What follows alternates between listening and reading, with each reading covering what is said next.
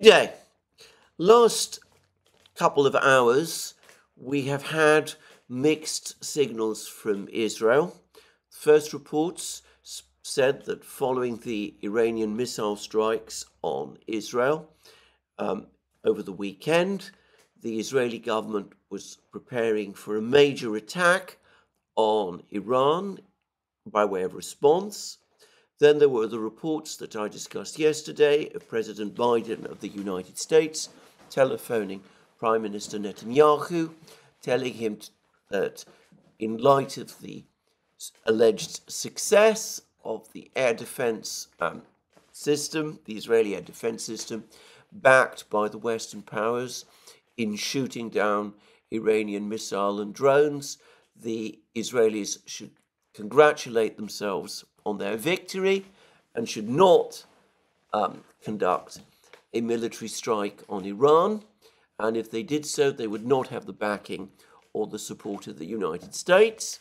Then, as I discussed yesterday, there were further reports that the United States was getting its allies in the G7 group also to pile up pressure on Israel to persuade the Israelis to hold back from launching a strike against Iran. Then over the course of the day, we got lots of reports about meetings within the Israeli cabinet. Clearly, there was a lot of discussion and argument about what was going on. The Israelis had apparently pulled back from launching their initial strike. We then got a report, or rather a statement from the Israeli cabinet, that Israel did want to coordinate with the United States its eventual attack on Iran. And then later in the evening, shortly before the end of the day, the Jerusalem Times, I think, or it might have been the Times of Israel, one of the Israeli newspapers, a newspaper with a rather hardline position, apparently came up with a breaking news story which said that Israel, after what I suspect were intense discussions, had decided to strike back at Iran hard. Well, that was last night. We're still waiting for the Israeli strike. Some sort of Israeli strike, I would have thought, is inevitable. I'm going to make a guess that just as the Iranian strike that we saw over the weekend was carefully negotiated by the Iranians and the Americans with each other in order to try and avoid an escalation, so attempts are going to be made over the next few hours to do something similar in terms of the preparations for the Israeli strike on Iran. Over the course of my recent videos, I have said why I think neither the United States nor Iran at this time want an uncontrolled escalation of the conflict in the Middle East, of the conflict between Iran and Israel. The United States absolutely does not want another war in the Middle East, which will tie the United States down, cause massive problems in the international oil markets, cause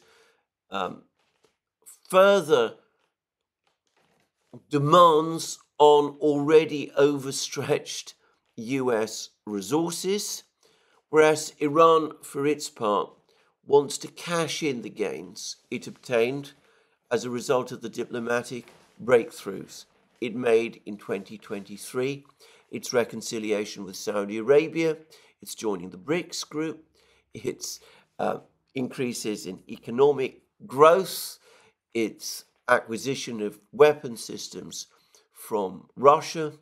It too, at the moment, is more concerned to cash in on those gains rather than to place them in jeopardy through an uncontrolled escalation, a conflict with Israel and, above all, with the United States.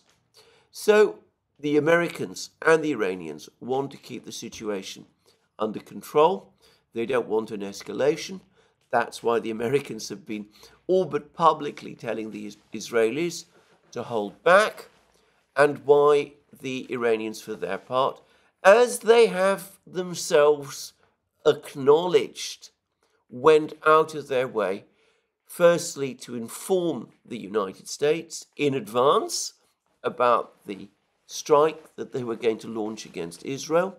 I've already pointed out that this was all but confirmed in that article which appeared in the Financial Times about a day before the Iranian strike took place, and also to ensure that the strike, when it happened, was of such a nature that it would not cause losses in lives on the part of Israeli citizens and would only do a limited amount of damage, demonstrating Iran's power, but not leading to, not causing a situation to which Israel would have no choice but to launch a massive response. But I've also said in my various programs, and in particular my programs yesterday, and by the way, also the programs that we've done on the Duran, myself and my colleague and friend Alex Christoforou, that the Americans and the Iranians can come to understandings with each other, but the Israelis are not parties, are not direct parties to these understandings, that there are multiple pressures within Israel itself. The Prime Minister Netanyahu has what are probably his own visceral instincts to strike back hard, to contend with, and also he's got others, hardline people within his cabinet, also to contend with, as well. And it's far from a foregone conclusion, absent direct American pressure to hold back, of a sort that we have not seen, of a sort that, for example, President Eisenhower imposed on Israel in the 1950s when he forced the Israelis to pull back from Sinai, which they had captured over the course of the 1956 Israeli-Egyptian war. Anyway, absent that kind of pressure from the United States, which we are not seeing, it's far from clear that the Israelis themselves will cooperate with any American understanding, or fall in with any American understanding, or any understanding the Iranians and the Americans may think they have reached with each other. It's this unpredictability of Israeli behavior, of actions, in this very difficult situation, which, by the way, to reiterate again, Israel has created through its attack on the Iranian embassy building in Syria. It is this unpredictability in terms of what Israel is going to do which continues to make this situation as dangerous as it is. So, last night you were told that the Israelis are going to hit back hard. Now that might be rhetoric.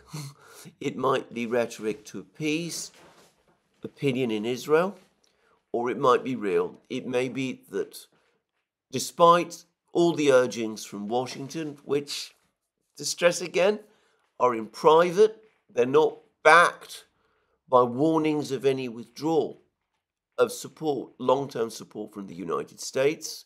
In fact, the opposite is true. Despite all those urgings from Washington, from the other G7 states, from France yesterday, from Britain apparently also, it's entirely possible. In fact, it's, some would say, likely that Israel is going to simply just ignore all these warnings and is going to plunge ahead and is going to try to launch some major strike on Iran. Well, we're going to have to see what the Israelis actually do. There's talk that they're trying to conduct strikes around Tehran, which are not going to kill or injure Iranian civilians, or indeed Iranians at all.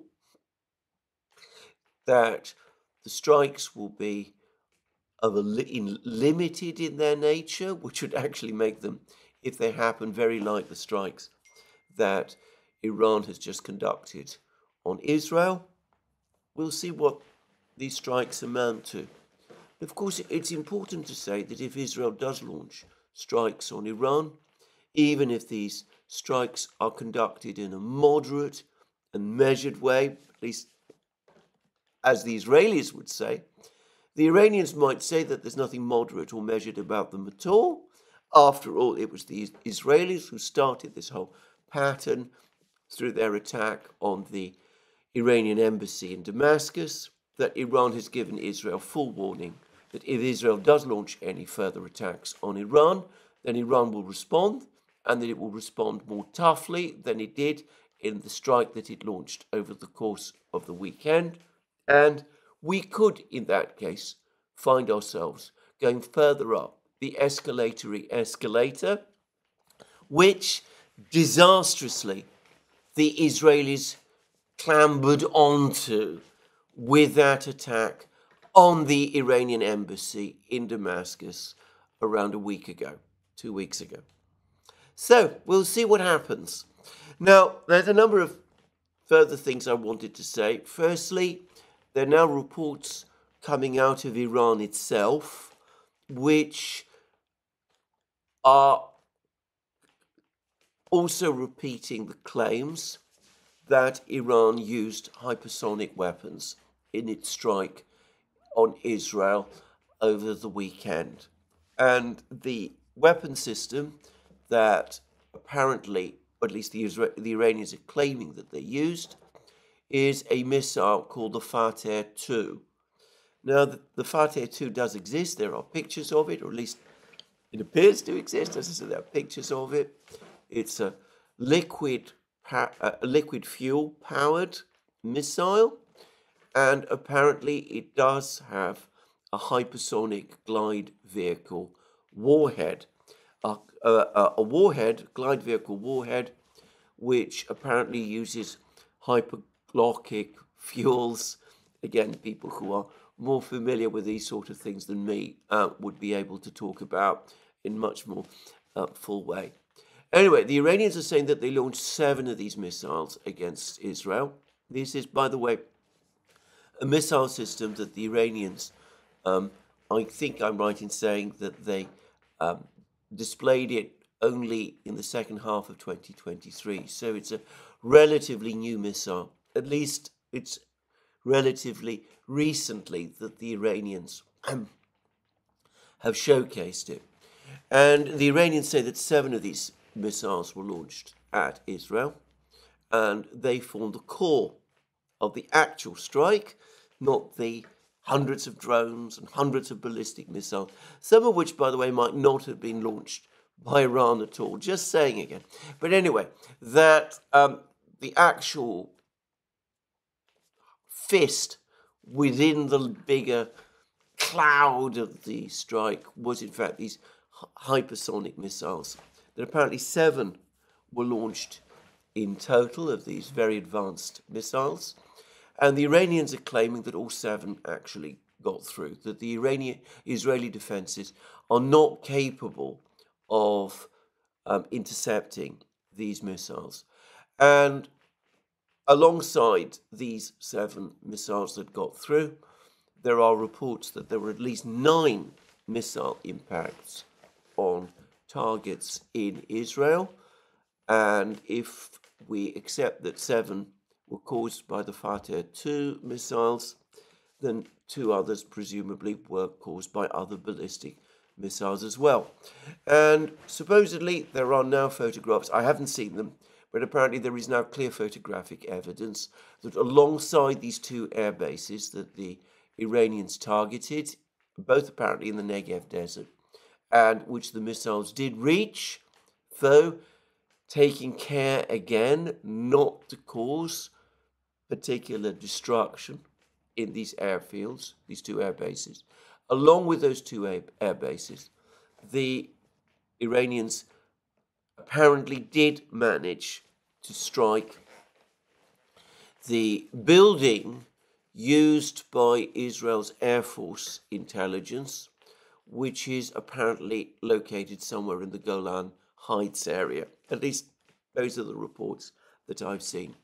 So it seems that, within the vast cloud of rockets, missiles, drones, there was a real Iranian strike, and it hit the targets that the Iranians intended to strike at, the two bases and this building used by Israeli Air Force intelligence, that they were able to penetrate the Israeli air umbrella. Now, I want to say that though those are the Iranian claims, they are claims which have been corroborated by satellite pictures and other evidence. There doesn't seem to be any doubt, actually, that this is what has in fact happened. Just saying. So, we are looking at a successful missile strike, in part by Iran, against Israel. Now, in previous programs, I have discussed at great length my own skepticism that Iran would be capable of developing advanced hypersonic glide vehicle warheads by itself. I suspect this is also true of the very advanced liquid fuels required to produce a missile. Liquid fuels, by the way, are apparently very tricky.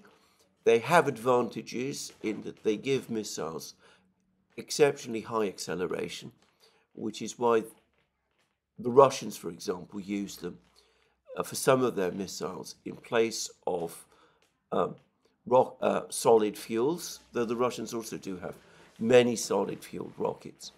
But liquid fuels are complex. They require a very sophisticated chemical industry to produce. And of course, they're not the easiest things to develop in the first place. Now, I've expressed doubts that the Iranians would be able to do this as quickly as they have done by themselves. I'm going to say the same about the North Koreans. The North Koreans have, as far as I can see, developed a very similar system. A missile with a hypersonic warhead. I understand that this system, the Hwasong 16B, also uses liquid fuels. It's possible that the Hwasong 16B and the Fatteh 2 are essentially the same system. I don't know. Maybe I'm wrong, completely wrong about that. But it is very interesting, and I want to just make this point, how suddenly, how fast hypersonic technology is starting to spread. The Russians, back in 2018, announced that they had developed hypersonic missiles. They, of course, developed the very advanced avant-garde strategic hypersonic glide vehicle, for which so far there is no analogue in the world. They developed the Zircon hypersonic cruise missile, for which there is still, by the way, no analogue in the world. And, of course, they developed the the less advanced but still very potent air-launched Kinjal hypersonic missile, which is based on the Iskander ballistic missile. And by the way, as I understand, uses solid fuels, just saying. So we've had all of these Russian developments in 2018. Then after that, the Chinese showcased missiles, anti-ship missiles, which I understand use hypersonic glide vehicle warheads, and which are clearly designed to attack US Navy carriers. And they also demonstrated, I believe it was in 2021, there was a flurry of commentary and discussion about this in the American media and the British media at the time. They also apparently tested successfully a very advanced strategic hypersonic glide vehicle, similar in some ways to the Avant-Garde, though having particular qualities of its own.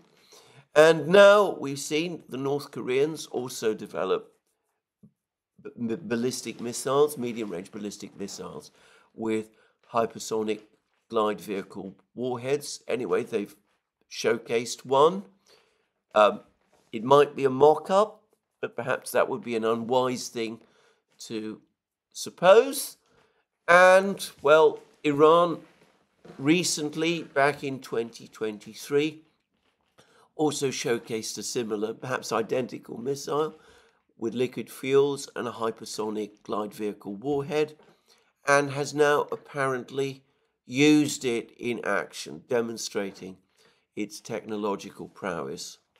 Now, call me a suspicious person, if you wish, but I can't avoid the belief that the reason all of this technology is suddenly appearing in all of these places at once, or so soon after it first started to appear in 2018, is because someone somewhere has made the decision to actually distribute the know-how and the technology to various parties to produce these weapons. Now, I say that, repeating again, that I don't say that North Korea and Iran are not in their own way technologically sophisticated countries, that they can't produce advanced weapons by themselves, but I still find it very difficult to believe that they produced liquid-fueled rockets with hypersonic glide vehicle warheads, which are capabilities which even the United States itself has not yet been able to fully develop and place in actual service. So someone, somewhere, it seems to me, has decided to share this technology. Now, it may be more than one person. It may be that the Russians and the Chinese, because they are the two major powers which have the great technological skills, that they've made the decisions to do that and to provide selected allies with this kind of technology. Just guessing.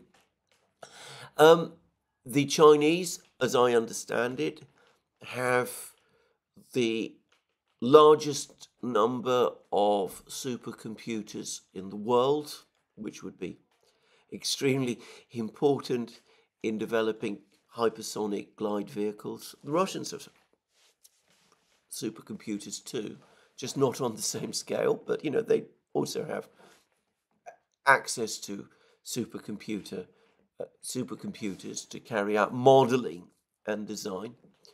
The Russians, and this, by the way, is something I have some direct knowledge of, the Russians have by far the biggest data bank in the world on aerodynamic structures based on wind tunnel tests going back all the way to the 1920s. This was confirmed to me, by the way, by a very well-informed person at an air show that I attended many, many, many years ago in Britain. I'm not going to say more.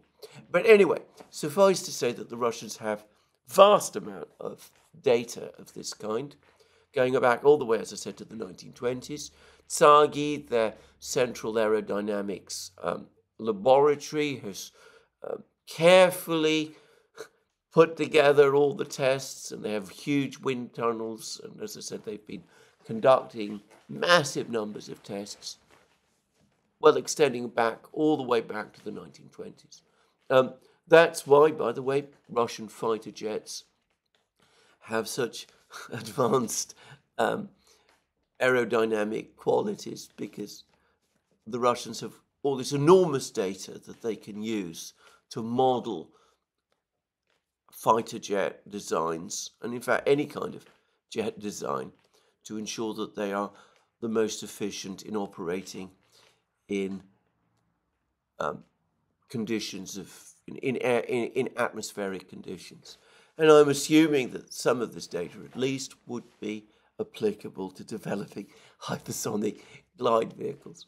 So you can see how all of this could have been put together, and if it's all being circulated, and of course both the Chinese and the Russians have very advanced chemical industries, indeed.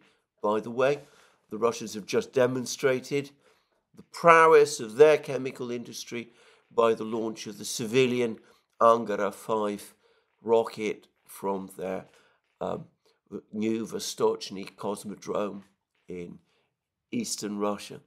Anyway, putting all this together, it's perhaps possible to see how this technology is now spreading. Anyway, that does have implications, geopolitical implications. It not only means that there's some kind of community of knowledge beginning to appear, but it's important to stress that to the extent that these are anti-ship missiles, and I think that is principally what the Fatteh 2 and the Hwasong 16B look like, at least to me, that they're probably primarily intended to launch long-range strikes at hypersonic speeds against US Navy carriers. That kind of capability is only possible if one can keep track of those carriers. That requires advanced surveillance, not just from drones, but satellites. That suggests a certain degree of sharing, information sharing, again, with the nations that possess these satellites. And notice that recently North Korea has been launching satellites and has apparently been getting help from Russia to do that. After all, Kim Jong-un recently visited the Vostochny cosmodrome, where he met with Vladimir Putin himself. So just saying. By the way, speaking of North Korea, very recently, North Korea was visited by the third ranking official of the of the Communist Party of China and the Chinese government. Very senior man he went to North Korea, had a very friendly meeting with the North Korean leadership, met with Kim Jong-un himself, reaffirming the strong ties of friendship and, by the way, outright alliance which exist between North Korea and China. Some people are claiming that the Chinese have sent this person to North Korea because they're worried about the fact that North Korea is supposedly tilting more towards Russia recently than to China, and the Chinese want to redress the balance.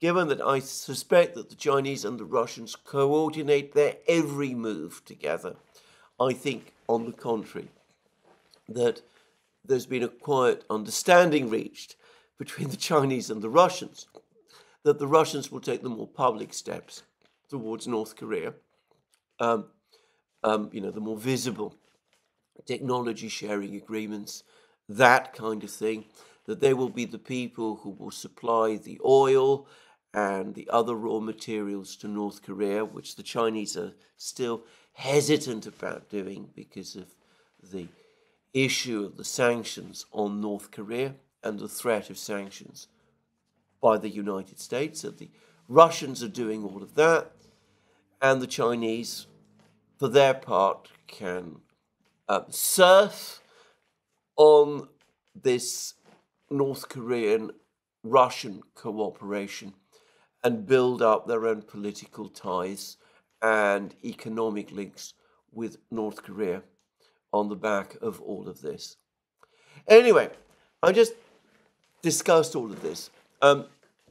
I should say, of course, that I'm not quite sure about the true capabilities of the Fatteh 2 and of the Hwasong 16B. I mean, it's still possible that these are just mock-ups. We hear lots of claims to that effect. I think that is most unlikely, by the way. I think there's every reason to think that the Iranians did launch Fatteh 2s against Israel over the weekend. And if so, as I said, this has enormous numbers of implications. You can start putting two and two together and coming to all sorts of very interesting, and if I was an American intelligence analyst, potentially alarming conclusions about the way in which various countries in an adversarial relationship with the United States appear to be working together, and with the results that the military balance, not just in the Middle East, but around the world, is changing as well. Now, I ought to quickly add two other things. Some people will no doubt ask, why, if the Russians have all of these technologies, which they do, liquid propellants, hypersonic glide vehicle technologies, why have they not also created missiles with hypersonic glide vehicle warheads intended to attack US Navy carriers? The Avant-Garde system is a strategic system intended to hit targets in the continental United States as part of a World War III nuclear exchange. Well, there is a very simple reason why the Russians haven't so far developed such a system, which is that until recently, developing a system like that would have violated the terms of the Intermediate Nuclear Forces Treaty. And this is the treaty agreed by Mikhail Gorbachev and Ronald Reagan back in the mid-1980s, which prevented the Americans and the Russians from developing land-based ballistic missiles above a certain range, absent, of course, the long-range intercontinental ballistic missiles, which each side had. I'm assuming that the Fatteh 2 and the Hwasong 16B and the Chinese missile with its hypersonic glide vehicle warhead all possess longer ranges, and if the Russians possessed comparable missiles, they would have violated the terms of the Intermediate Nuclear Forces Treaty. Well, the INF Treaty has now collapsed. Neither side, neither the Americans nor the Russians, consider themselves bound by its terms any longer. I think that's a disastrous development, by the way. But in theory, that opens the way for the Russians to develop a similar system if they choose to do so. Now, because the Russians didn't develop ballistic missiles with hypersonic warheads to attack US Navy carriers, they came up with a completely different technology. Actually, I suspect, in some respects, more advanced, and that is the Zircon hypersonic scramjet cruise missile, which does not violate the INF Treaty because it's ship-based, just saying, but which has comparable range and also incredibly high speeds and poses a danger to American warships all of its own. So that's the first thing that I wanted to say. The second thing is that I've received a rather concerning email from someone, I'm not going to say who has been providing me with some information about things that are being said in Russia. Again, I don't want to discuss this too far. Suffice to say that this information appears to confirm that the Iranians, at least, have obtained some help in developing ballistic missiles from Russia, and by the way, also from Ukraine, which is far from impossible. I remember the American scientist Theodore Postol some years ago pointing out that there were some interesting similarities between a North Korean missile and a Ukrainian, or rather a missile developed by the Soviet Union in the Yuzhnoye missile factory in Dnipro, which is of course today in Ukraine. That claim, by the way, has been challenged by many people. I'm not going to go into the details of it. But anyway, apart from confirming that Iran does appear to have received some technological assistance from those two countries, this source also said, drawing on information coming from within Russia, that Iran has further capabilities, rather alarming capabilities, which I do not intend to talk about on this program. Now, I'm not sure these capabilities exist, like I'm not sure how much of anything exists. But anyway, if this is true, then it is an alarming development indeed. Anyway, there we go. So that was something of a long digression, except, as I said, to say that if Iran does possess liquid-powered, high-acceleration rockets with hypersonic glide vehicle warheads, then this is a leap in capability, and it does have major implications, and one that will not have been overlooked in the United States and Israel itself, and which point to very significant and very important developments in the overall geopolitical space. Now, that might explain, by the way, all of this might explain another very interesting conversation that took place yesterday, which is that President Putin's national security advisor, Nikolai Patrushev, apparently has had conversations with senior Israeli officials over the course of yesterday. And, well, we're not, of course, being told very much about what those conversations involve. But I wonder whether the Israelis are anxiously asking Patrushev for answers to some of the questions that I have posed over the course of this program. Anyway, let's wait and see what the Israelis do. There's some suggestions that it's all going to be confined to a cyber attack. I don't believe that. That there's going to be some strikes on facilities close to Tehran, but trying to avoid casualties, causing casualties, in other words, a symbolic attack. We'll see where all this is going. But the situation remains extremely dangerous. And if this information that I got from this email is true, which I'm not by any means convinced that it is, but just saying, if it is true, it is potentially even more dangerous than people know. So let's wait and see. We will find out, no doubt, over the next few days what the Israelis do. To reiterate, some kind of Israeli strike is inevitable. I don't think that an Israeli government, given the way Israel has boxed itself in, not just recently, but over decades, by this doctrine of hitting hard whenever it's hit itself, I don't see how Israel can reverse that policy without triggering a massive political crisis in Israel itself. And that all but dictates some kind of strike taking place over the next couple of days.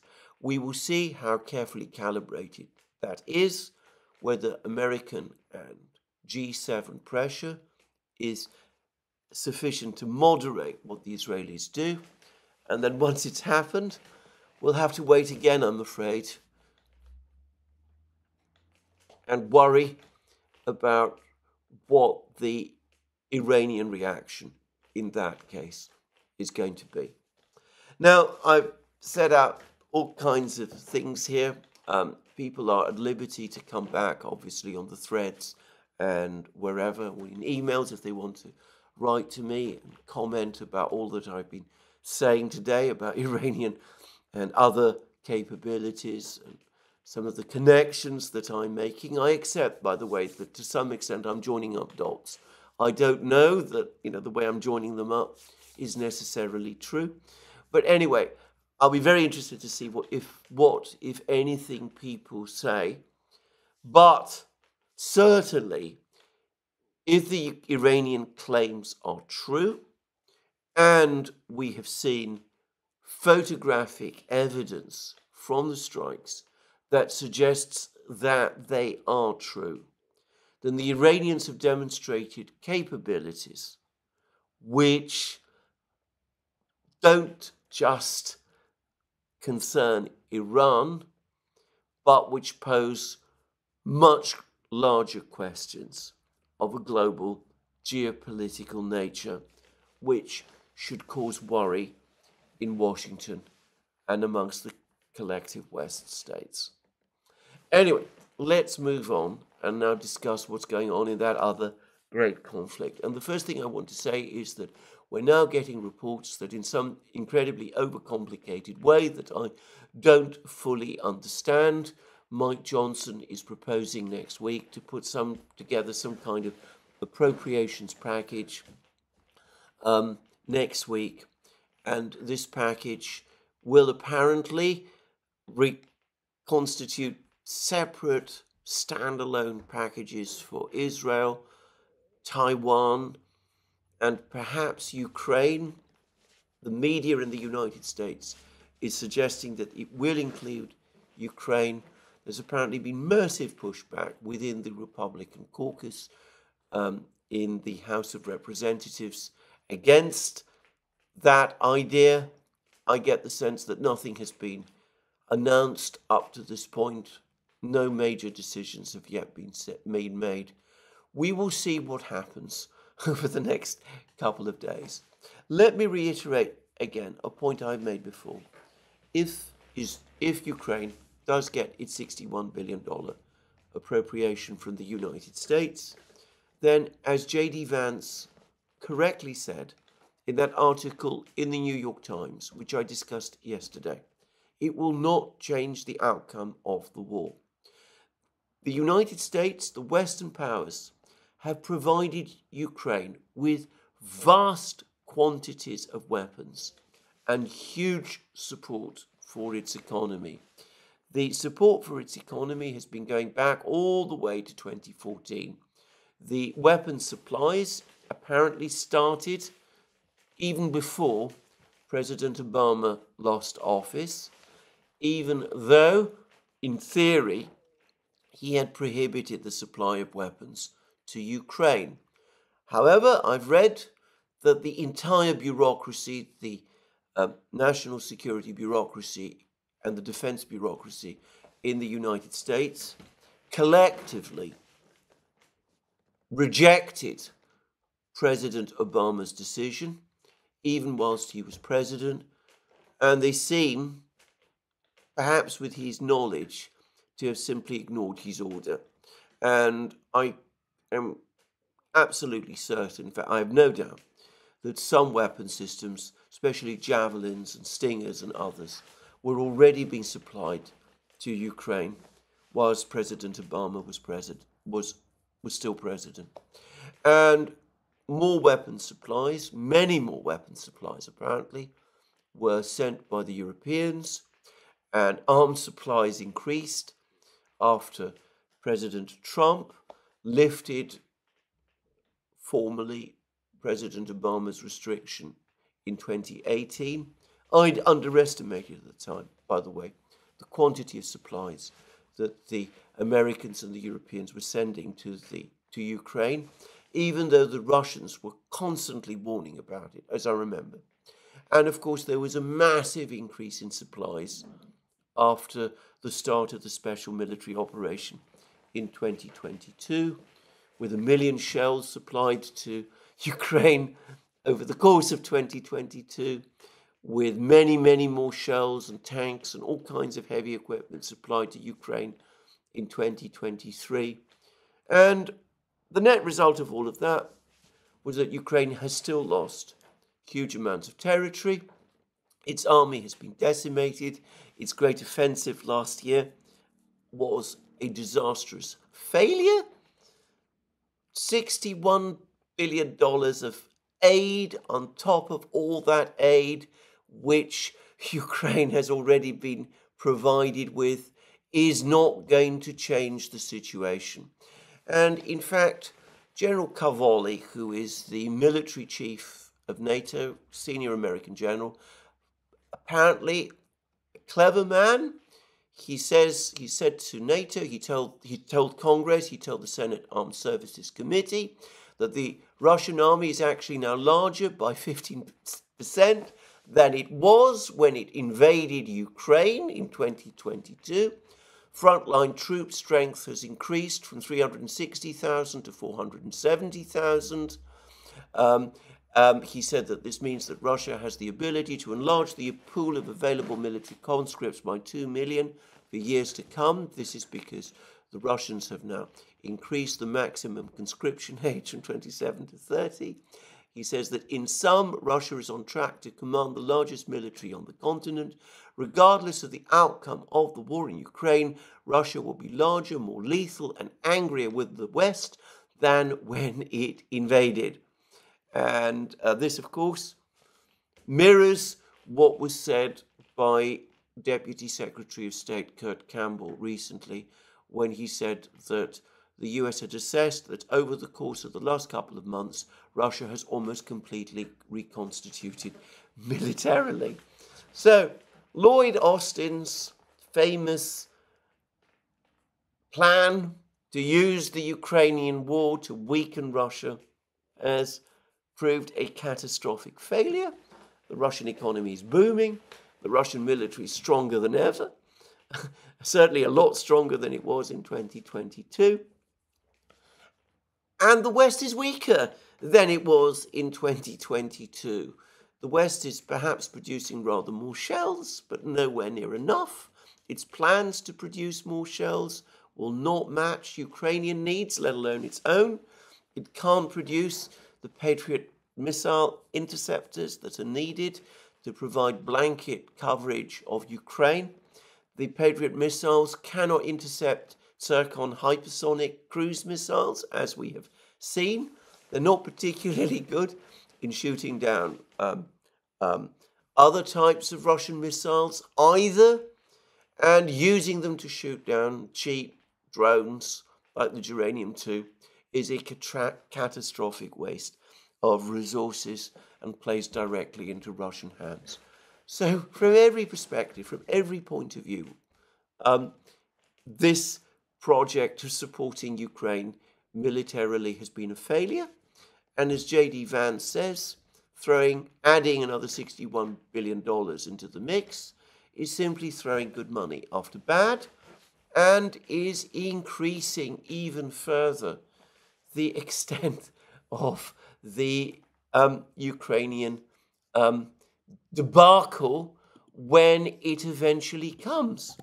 And fascinatingly, there's even been an article to precisely this effect in The Economist, of all places. Now, The Economist is not saying that the Western powers should reduce or limit their support for Ukraine. The Economist, hell will freeze over before The Economist ever says anything like that. But it has now written an incredible article. It says, what happens if Ukraine loses? ? Russia victory would be debilitating for the West and especially for Europe. And it says that although a vanquished Ukraine has become a less far-fetched prospect than it was, it is no less frightening. A defeat for Ukraine would be a humbling episode for the West, a modern Suez moment. Suez, of course, was the crisis in 1956 when Britain and France entered into a secret agreement with Israel, which the details of which were only confirmed many, many years later, whereby the Israelis launched an attack on Egypt, gained control of the Suez Canal, of the Sinai Peninsula. The French and the British used that as a pretext to attack Egypt itself in order to seize control of the Suez Canal. President Eisenhower of the United States was incredibly angry about all of these maneuvers that the British and the French were engaging in, and the Israelis.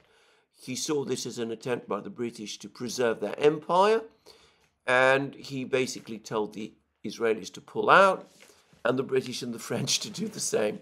And he also arranged for pressure to be placed on the pound sterling, which forced the British to do the same.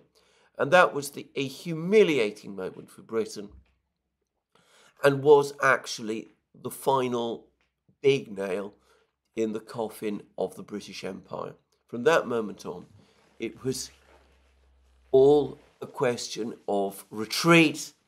And what The Economist, which remember is a British magazine, is saying here is that if there is a defeat in Ukraine, then the collective West, the West collectively, faces a Suez moment.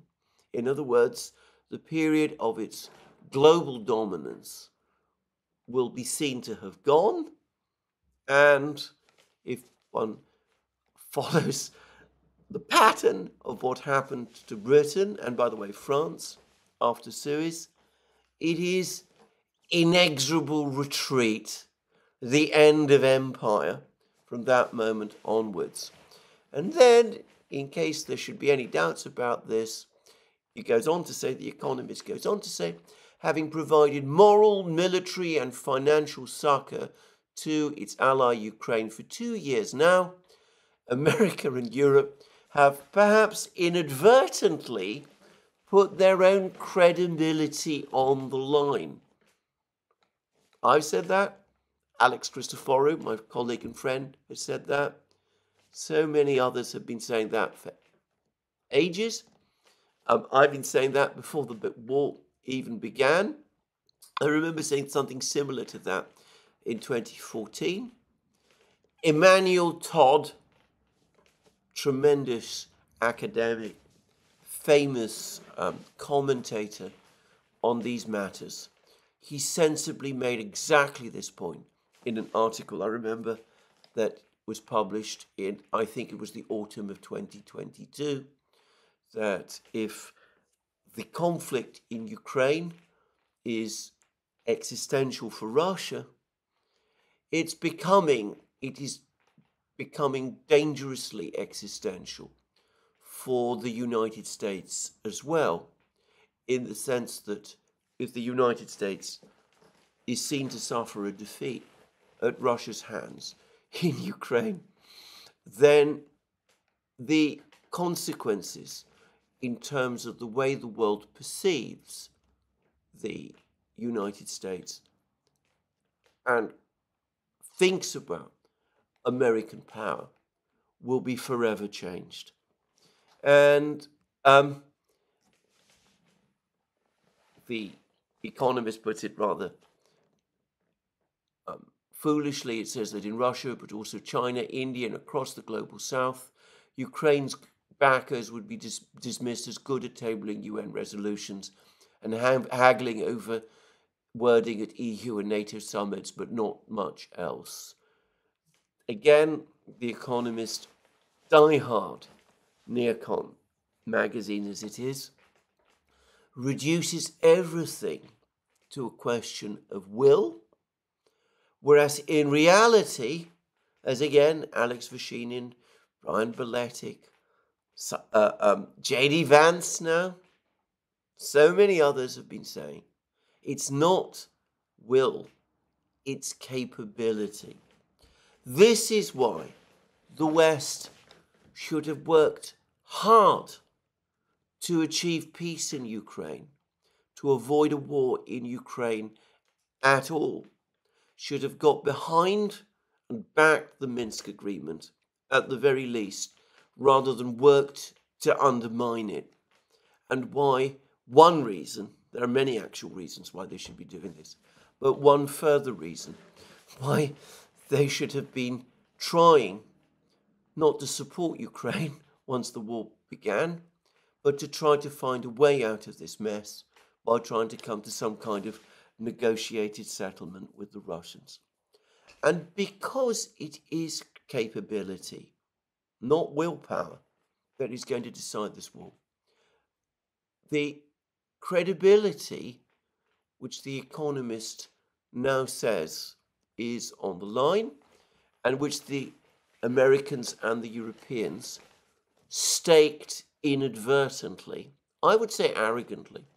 They didn't realize that they were staking their credibility on this conflict because they assumed that it would be easy to succeed in it because they all told each other that Russia is a house of cards and if they blew hard enough, it would fall over. Just saying. But anyway, that credibility, which The Economist is talking about, is indeed going to suffer an almighty blow. But there we are. I've talked about this for a long time. The Economist is starting to see the dangers. It's starting to talk about the possibility of defeat for Ukraine. And it does seem that we are moving closer and closer to that point, faster and faster. Now that now brings me to that perennial topic of these programs, which is the actual military situation in Ukraine.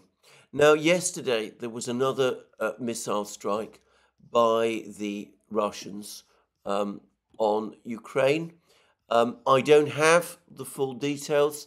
There are so many Russian missile strikes on Ukraine now that one gets the sense that they're becoming, in effect, almost routine. And for that reason, perhaps, we don't give them as much attention as we should do. But anyway, they did carry out a missile strike of some kind. When I have more details and have more information, I will talk about it. But in the meantime, we are getting more and more information about what is happening on the front lines. And to put it mildly, for Ukraine, things are starting to get not just bad, but critically bad. Yesterday, I said that the Russians have carried out an operational encirclement of the micro-district of Chasiv Yar. They've cut off the Ukrainian troops that are fighting there. There were reports later yesterday and early this morning that they've captured more positions within the micro-district, that the Russians have captured more positions within the micro-district. And I discussed yesterday that they're already sending messages to the Ukrainian troops holding out in the micro-district, calling on them to surrender because they are effectively encircled. Now, the Ukrainians, becoming aware of this crisis, are now transferring operational reserves, except that they're not really reserves. They're transferring troops from Kupiansk, from the area around Kupiansk, to try to hold back the Russians in Chasiv Yar. I don't think it's so much about rescuing the micro-district. I think that is lost. I think even the Ukrainians understand that. But trying to at least stem the Russian advance and accelerating encirclement of the main part of Chasiv Yar, which lies to the west of the canal.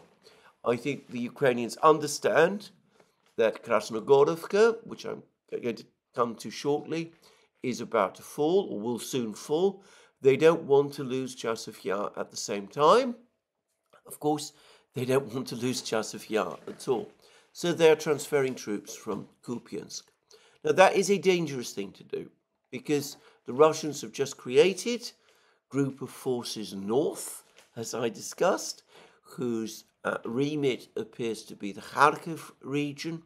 It is likely that we're going to see many more Russian troops operating in the area of Kharkiv over the next few days, weeks maybe, perhaps at the end of May, who knows.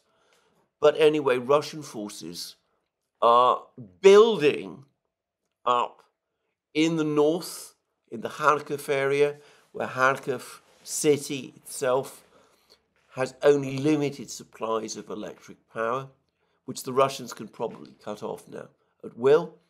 The Russians are building up there, and because of the crisis around Chasiv Yar, the Ukrainians, far from strengthening their positions in Kharkiv region, are having to transfer troops from there to try to plug the gaps in Chasiv Yar. There's been many discussions by many people about the effect of the constrictor strategy that the Russians are imposing on the Ukrainians. The attacks on a broad front along many parts of the front line simultaneously.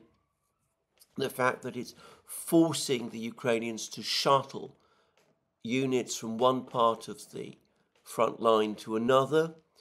The danger that that might cause an uncontrolled collapse in one location, creating a cascade effect. And we're starting to see how in Kharkiv region, because of the pressure on Chasiv Yar, that might soon happen, with Russian pressure on the front lines almost certain to increase further over the next few weeks. Now, I ought to say that Kirill Budanov, no less, has actually made some rather interesting statements about Russian intentions. He gave an interview, or made a statement yesterday, a public statement, in which he said that he expects the Russians to launch a big offensive at the end of May or beginning of June. He said that the Ukrainians are well prepared for it. But he also said that unless they got full support from the West, it would create a catastrophic situation. I've already said that aid from the West cannot retrieve this situation.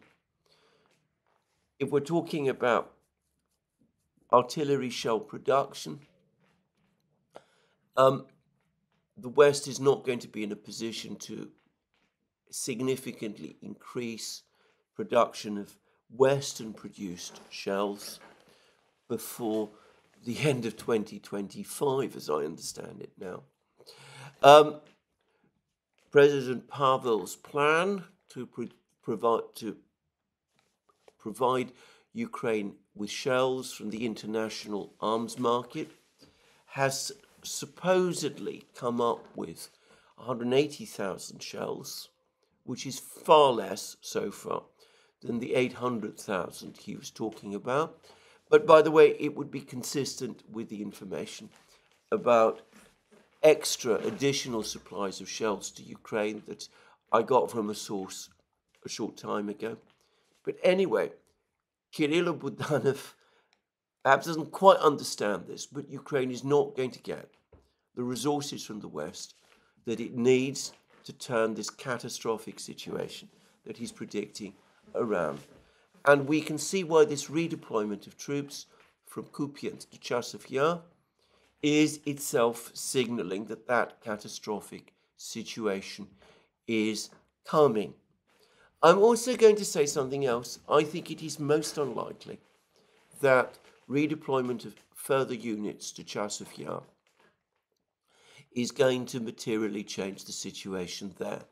When General Syrski took over from General Zaluzhny, he too rushed. He rushed forces, just as he's doing now, from Kupiansk to Chasiv Yar. He rushed forces from Zaporozhye and other places to Avdiivka in order to try to stabilize the situation there. It slowed the Russians for a few weeks, but as we'll see in a moment, at the price of heightening the inevitable catastrophe. And I suspect the same thing will happen in Chasiv Yar. More troops are going to be sent to Chasiv Yar by Ukraine, where they will also be devoured by the new meat grinder that the Russians are setting up for the Ukrainians there. But there is a further intrigue about what is going on in Chasiv Yar. I discussed how the 67th Brigade, there were reports yesterday that the 67th Brigade, based on the right sector, paramilitary, far-right political group, which played, by the way, a central role in the Maidan events of 2013-2014, how the 67th Brigade is apparently being disbanded, how the Ukrainian Defense Ministry, General Syrski, has decided to disband that brigade, apparently because of its serial insubordination. We have also seen that there has been identical insubordination by the 3rd Assault Brigade, which is, of course, the Azov Brigade, the reconstituted Azov Brigade. They refused orders to counterattack in the Avdiivka area when Syrski sent them there. This was back in February. They refused orders recently to redeploy to Chasiv Yar. They've been acting increasingly like a force to themselves. And there are reports this morning that Syrski has also decided to disband the 3rd Assault Brigade, and that an announcement to that effect is going to be made very soon. And all of this following further reports that the 25th Airborne Brigade, which is a paratroop brigade, one of whose battalions is supposed to have surrendered in the Vodyane area west of Avdiivka about a couple of days ago, that is being disbanded as well. It looks as if there's a crisis developing between General Syrski and some units within the Ukrainian military system. These seem to be the more ideological units, formally close to General Zaluzhny. These units seem to be unwilling to accept Syrski's orders. Syrski is facing insubordination from them. And, well, tangling with these units is perhaps politically dangerous, but it seems to be what Syrski feels that he is obliged to do. Now, we will see what that means. These units number amongst them people with a history of violent political activity. I don't think that's a controversial statement. They've already, in the past, made threats against President Zelensky himself. President Zelensky, by the way, his official term ends in May. He's extended it without elections on the grounds that there's martial law and that the war is underway. But that might open up challenges to his political legitimacy. We will see. But anyway, there's some reasons to think that the political situation is starting to become tense and that this is starting to have effect on the situation on the front lines. Anyway, that is Chasiv Yar. Perhaps even more dramatic is the news of what is coming from the Avdiivka area.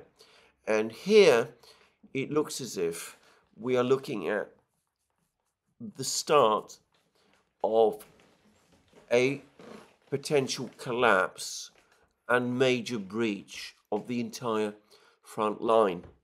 Now, yesterday I spoke about how the Russians had apparently advanced up the railway to the northwest of Avdiivka, that they appear to have advanced into the Zaria micro district dacha community, which is located along the railway, that this is putting them within striking distance of Ocheretino.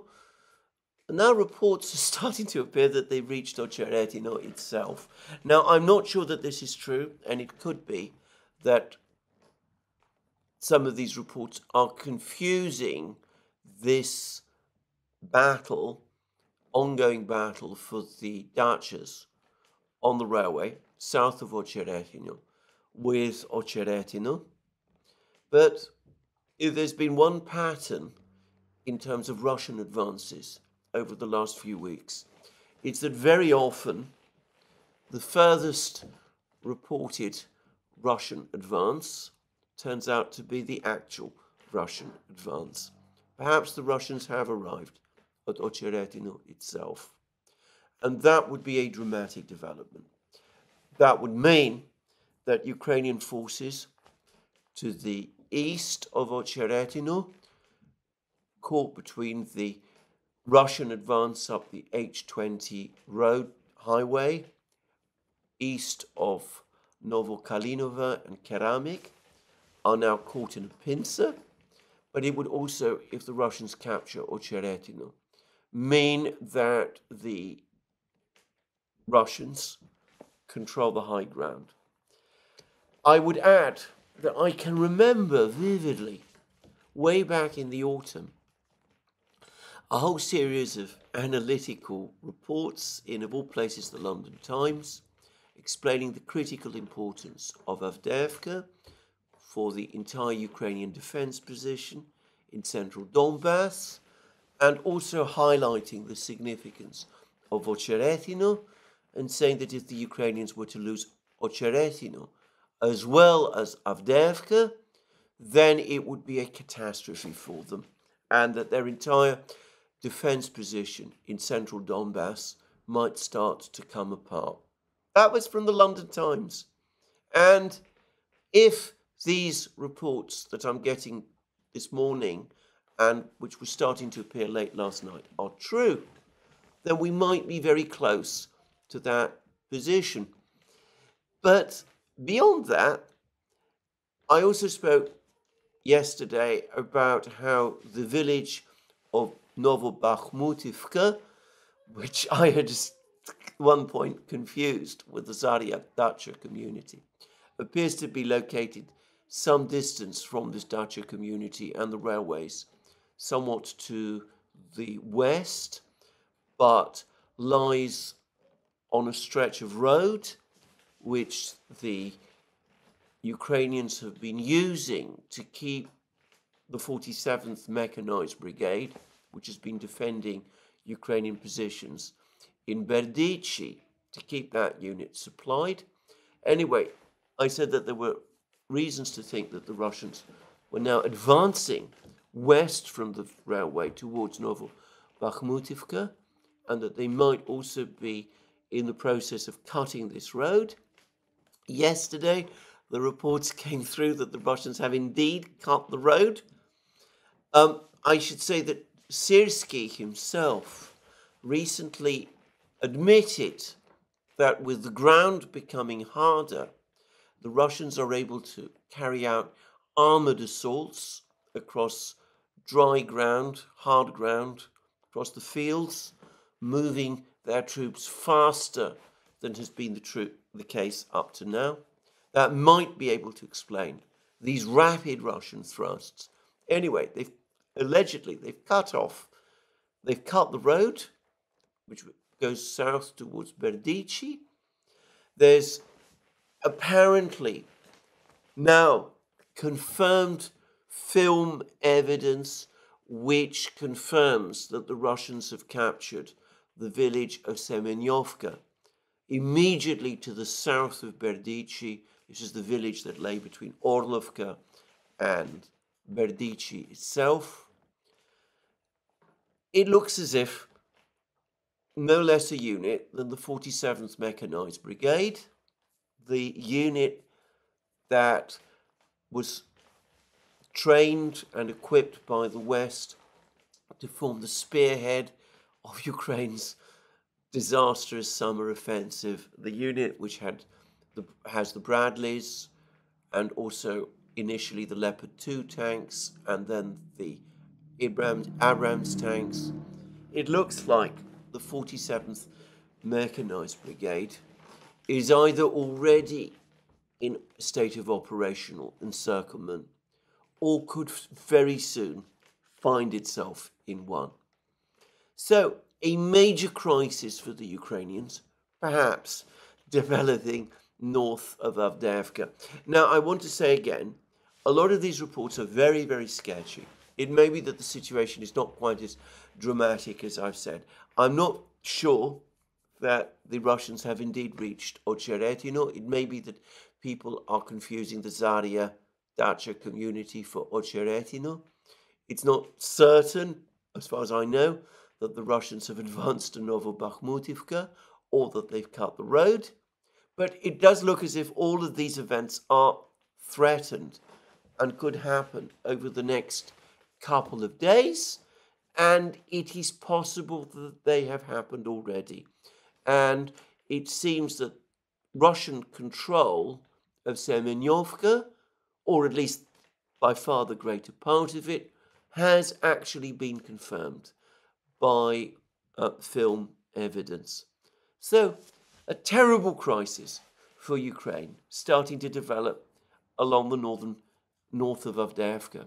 And an equally terrible crisis apparently starting to develop for the Ukrainians to the west of Avdiivka. The Russians, as I said previously, launched an armoured advance west of Tonenka and Orlovka. They reached the three villages of Umanske, Yasnobrodovka, and Netalovo. They captured Vodyanye and Pervomaisky. All of that's been confirmed. The capture of those two villages has already been confirmed by the Russian Defense Ministry. Latest reports suggesting that they've actually achieved some kind of operational encirclement of Yasnobrodovka and perhaps are advancing in Netalovo as well, and that they're cutting the roads between these places, and that they've also entered Umansky as well. So it looks like, again, overstretched Ukrainian forces running out of equipment in this area, suffering terrible losses. And further south, reports this morning from Redovka, normally a reliable Russian newspaper in terms of its war reporting, even as if it is very much, as I've said, on the nationalist, patriotic side of the political spectrum in Russia, talking about significant Russian advances in Krasnogorovka. Again, not always entirely easy to know what precisely is happening. I said some time ago that once Pervomaisky fell, the positions of the Ukrainians in Krasnogorovka would become untenable, and that does seem to be the case. And it seems that there's been a massive destruction of Ukrainian artillery to the west of Krasnogorovka, and Redovka is talking about the Russians having enlarged their area of control within Krasnogorovka, the bombing by the Russian Air Force of Ukrainian positions in this town is of extraordinary intensity. And it looks like we are perhaps in the early stages of a collapse in Ukrainian defenses in Krasnogorovka as well. So it looks as if a fist is a Russian fist an armored fist is in the process of punching through the Ukrainian defense lines in the center, at the very center, in this area of between Marinka and Avdiivka, with another operation, serious operational crisis for the Ukrainians further north around Chasiv Yar. Now, there's been more reports about the state of the Ukrainian economy. I noticed we talked about this on a recent program in the Duran, Alex Christoforou and I. Our old friend Samantha Power, once the United States' ambassador to the UN, has recently spoken about how the Ukrainian economy is achieving 5% growth and all of that, and has managed to overcome the pressures that it has been experiencing. I've said over the course of that program with Alex Christoforou that this is absolute and complete nonsense. The former British diplomat Ian Proud, who is an expert on economic matters, has, by the way, written a brilliant article. I believe it's on antiwar.com, but you can find it in various places, actually demolishing the entire theory that Ukraine's economy is in anything else other than a terminal condition. And in fact, we're starting to see signs of that. Despite enormous support from the West and strong capital controls, the Ukrainian currency, the hryvnia, is weakening and has been weakening fast over the last few weeks, which suggests that pressure on the hryvnia is intensifying, that more and more people are converting their hryvnias into foreign currency, presumably dollars or euros. That might suggest that more people want to leave Ukraine. It's a sign of growing demoralization in the country. Bear in mind that the hryvnia is not a freely floating currency in the way that the ruble is. So currency movements with the hryvnia, I believe the latest fall is of a level of 9%, actually are more significant than they would be for a freely floating currency, and must represent a significant drain on Ukraine's foreign currency reserves. So, gathering crisis in Ukraine, West has staked its credibility, it's put its credibility on the line. If there's a defeat, it will be a humbling episode for the West on modern Suez, as The Economist tells us. All completely predictable, completely predicted. No one, however, has any plan that I can see in the West to do anything about it. Perhaps if Donald Trump, if he can overcome his legal problems and gets himself elected, he might be able to reverse course, but I don't see much sign of that. Chancellor Olaf Scholz of Germany was given a stern lecture by Xi Jinping about Ukraine. I'm going to discuss that in my next program tomorrow. We have a fascinating Chinese readout about this, but no real sign that anybody in authority in the West is really seeking to change course. As we saw, as was recently discussed, the United States has no plan B, it only has a plan A, and it can't really escape that. So, we are getting ever closer to that modern Suez moment. Of course, there's been these reckless plans, send troops to Ukraine that Macron has been talking about. Doesn't look like that's going to happen. The United States has just ruled out sending its air force into Ukraine to shoot down Russian missiles. Admiral Kirby had no hesitation batting that idea down. Some journalists asked him, if you can shoot down Iranian missiles to protect Israel, why can't you do the same for Ukraine? Anyway, Admiral Kirby said, no way, indication that the United States really, really, truly does not want to become militarily involved in Ukraine.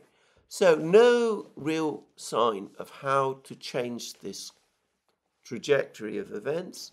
Some very dangerous ideas floating around. And of course, possibilities of reckless miscalculations and steps being taken which could land us all in World War III. I'm not going to discuss the failure of Western diplomacy here. Western diplomacy is also, it seems, at risk of failing in the Middle East, also wholly predictable. And far away, China watches, waits, doesn't, as far as I can see, look to make the situation worse, actually comes up with constructive ideas that no one listens to, but well positioned to take advantage. A Suez moment, I think that underestimates it. Anyway, that's enough from me today. More from me soon. Let me remind you again that you can find all our programs on our various platforms, Locals, Rumble, and X. You can also support our work via Patreon and Subscribestar. Don't forget to also check out our shop. You can find all sorts of amazing things there. Links under this video for all of these things, our platforms, Patreon and Subscribestar, and our shop. And last but not least, if you've liked this program, please remember to tick the like button and to check your subscription to this channel. That's me for today. More from me soon. Have a very good day.